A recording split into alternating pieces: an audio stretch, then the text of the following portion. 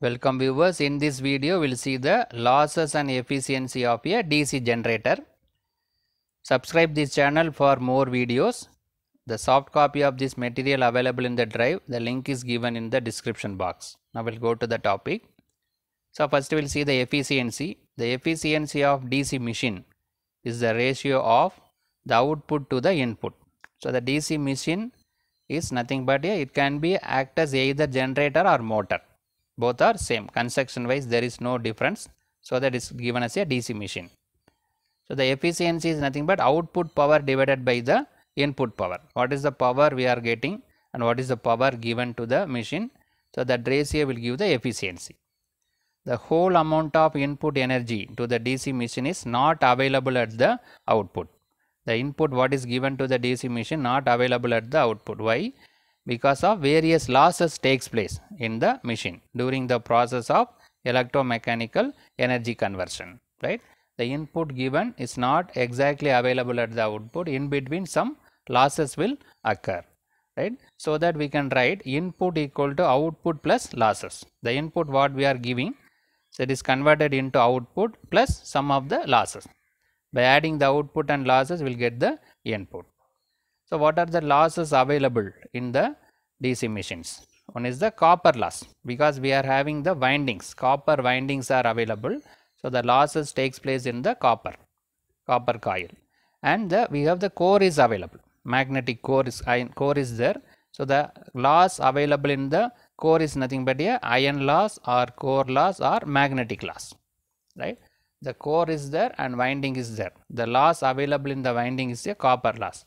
Loss available in the core is nothing but a core loss or iron loss or magnetic loss. Then we have mechanical losses also available. Due to friction and vintage, some losses will occur, that is called a mechanical loss. Now we will go to the copper loss. So the copper loss means loss happened due to the copper coil. The loss takes place due to the current flowing through the winding is called a copper loss. The winding is available in the three different places, either armature copper loss. The winding is available in the armature and as well as field. The winding is available both in armature as well as field. So the loss occur in the armature is called a armature copper loss, Ia square into Ra. The loss available in the shunt field copper is nothing but shunt field copper loss, ISH square into RSH.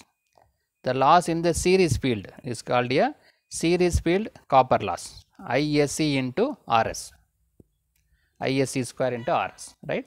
So the copper available in both rotating part as well as stationary part, so that it is called a three different type, either armature copper loss or shunt field copper loss or series field copper loss. Then we will go to the iron loss. So the iron loss is due to the loss in the core. These losses include hysteresis losses and eddy current loss. There are due to the rotation of the iron core of the armature in the magnetic flux of the field pole. These losses are almost constant. The previous losses, this copper loss, when the current increases, the losses also increases. If the armature current increases, the losses will increase. So this depends upon the current, so that it is a variable loss. The current increase means the loss will also increase, but this is the constant loss, almost constant. It will not change with respect to the current. Now we will see what is the hysteresis loss and eddy current loss. So hysteresis loss, this is due to the reversal of magnetization of the armature core. Every portion of rotating core passes under N pole and S pole alternatively, thereby attaining N and S polarity respectively. The core undergoes one complete cycle of magnetic reversal after passing under one pair of pole. So in order to rotate, we are creating N pole and S pole alternatively. The winding connections are given in such a way that it will create N pole, next by S pole alternatively it will create. So this reversal of magnetization, due to the reversal of magnetization, the losses occur, that is called a hysteresis losses, that is given by this B power 1.6 max F into V. F is the frequency and that V is the velocity, right. So, this is the formula for a hysteresis loss. Then we will go to the eddy current loss. When armature core rotates, it cuts the magnetic flux. The armature winding, actually armature winding should cut the magnetic flux, but armature windings are placed in the core. So, the core also cut the magnetic flux. So, due to that EMF is induced in the body of the core. Normally what we need is the EMF should be induced in the armature winding, but armature winding is placed in the armature core. So, in that core also cut the magnetic flux and EMF also induced in the core, which cause the current to circulate in the body of the core, which is called a eddy current, right. The EMF induced in the core of the core, due to that current circulate, that is called a eddy current. The loss due to the flow of this current is called a eddy current loss. It is K into B max square F square T square into V square, right. So, this is the magnetic field intensity, magnetic flux density, frequency, thickness and velocity, right. So, these two losses due to magnetic reversal as well as the EMF induced in the core. Now, we will go to the third type, mechanical loss. So, due to friction and windage, some losses will occur, that is called a mechanical loss. Friction means due to the friction, windage is nothing but the force between the rotor and air, right. This is called a mechanical loss. So, these loss also almost constant, it will not vary with the current, right. So, that stray loss, we have one more term, the magnetic and mechanical losses together is called a stray loss, because these two are constant. Mechanical loss also constant, magnetic loss also constant. So, by adding these two is given the new name stray loss. Now, we will go to the next one.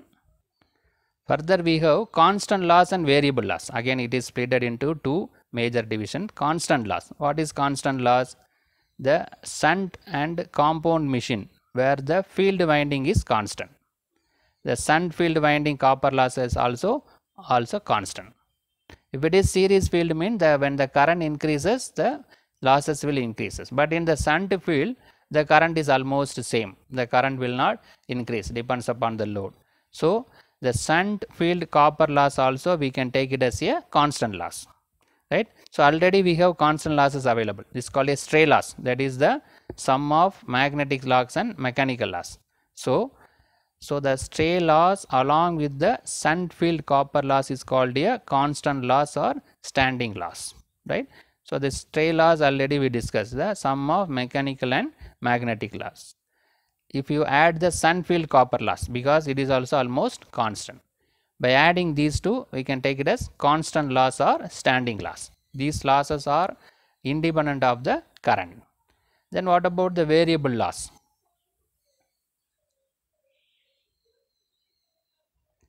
As the load increases, the armature current also increases, varies.